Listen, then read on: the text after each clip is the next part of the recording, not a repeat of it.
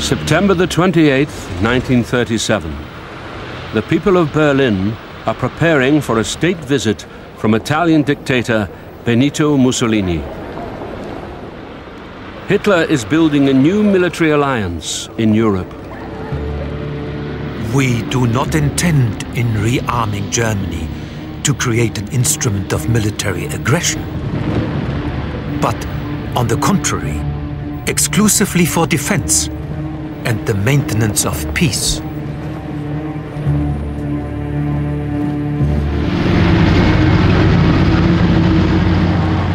Hitler parades his new army in front of Mussolini.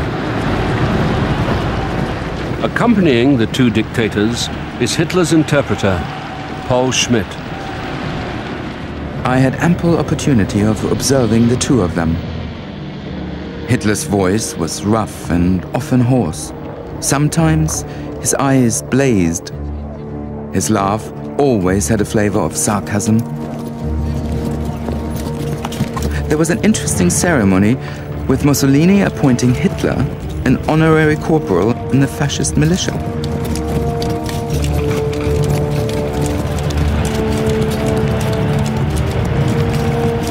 Hitler has also signed a pact with Japan. With his new axis of power in place, he is ready to make his next move.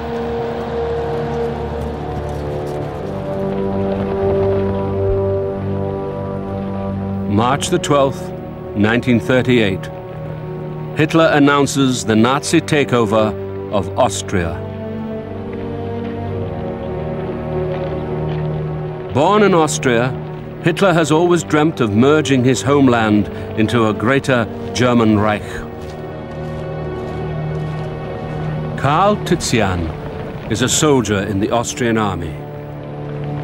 We've been told German troops should not be met with any resistance. God save Austria. Everywhere there are people on the streets and swastika flags. Germany has apparently saved us from the communists. Now everyone is on the side of the winners. In the town of Dornbirn, 10,000 people celebrate in the renamed Adolf Hitler Square. Ein Volk, ein Reich, ein Führer! I believe that it was God's will to send the boy from here into Germany, to raise him to be leader, to return his homeland to the Reich. For me, this is the proudest hour of my life.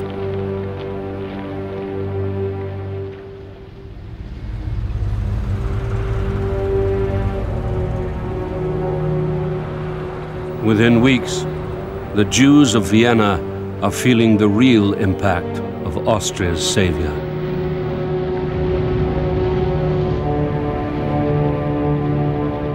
24-year-old Jewish student Edith Hahn. The Nazis are putting up signs on Jewish shops, warning people not to buy there. Anybody who resists is beaten up, killed or taken away to a concentration camp. Everyone around us has gone mad. They were born hating us, raised hating us, and now the veneer of civilization, which had protected us from their hatred, has been stripped away.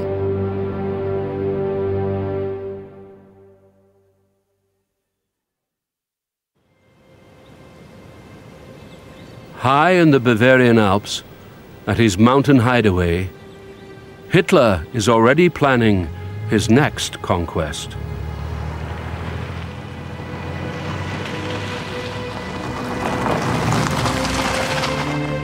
The diary of Nazi propaganda chief Joseph Goebbels. Now comes Czechoslovakia. The Führer is wonderful, a true genius. He sits for hours over the map and broods. The Führer is pleased the Czechs are being so stubborn. All the more will they be torn to pieces one day. And they haven't the slightest idea what's going to happen. Poor fools. Hitler claims that ethnic Germans living in the Czechoslovak province of Sudetenland are being oppressed. German newspapers are full of fabricated stories of violence and rape. Reports of German troop movements convince the Western Allies, Britain and France, that this distant border dispute could lead to war.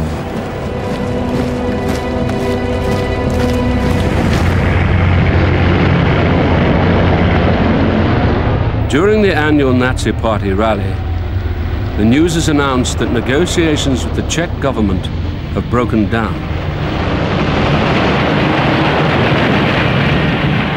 When Hitler begins his closing speech, the whole world is listening. Ein Führer! Sieg heil! Sieg heil! Sieg heil!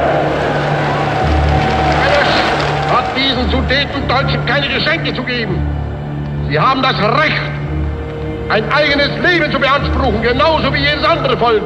I demand the right of self-determination for the 3.5 million Sudeten Germans. They themselves have a right to decide to which country they belong.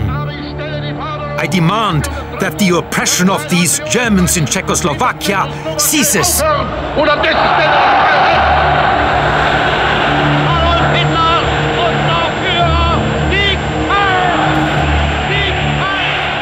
Two weeks later, Czechoslovakia's fate is sealed when Hitler meets British Prime Minister Neville Chamberlain.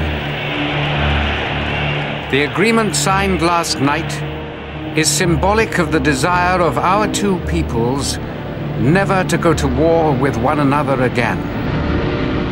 I believe it is peace for our time.